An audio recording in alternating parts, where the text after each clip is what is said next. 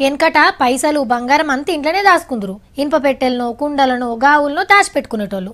ఇంట్లోనే ఉంటాయి కాబట్టి అక్కెరున్న నాడు అల్కగా తీసుకుంటే అయిపోయేది. అటు ఇంకేమైంది, దొంగల భయానికి పోస్ట్ ఆఫీస్లో పెట్టుడు సురువు చేసిరు. దాని తర్వాత బ్యాంకులు వచ్చినాయి. ఏ మాటకు ఆ మాట చెప్పుకోవాలి. బ్యాంకుల పైసలు వేసినామంటే ఎంతో భద్రంగా ఉండేటి. ఇదైనాక బ్యాంకుల లాకర్లు పెట్టుడు సురువు చేసిండ్రు. అందులో పెట్టినామంటే ఇక రందే లేదు, మనకు బందోబస్తు సెక్యూరిటీ ఉంటుందని నమ్మకం.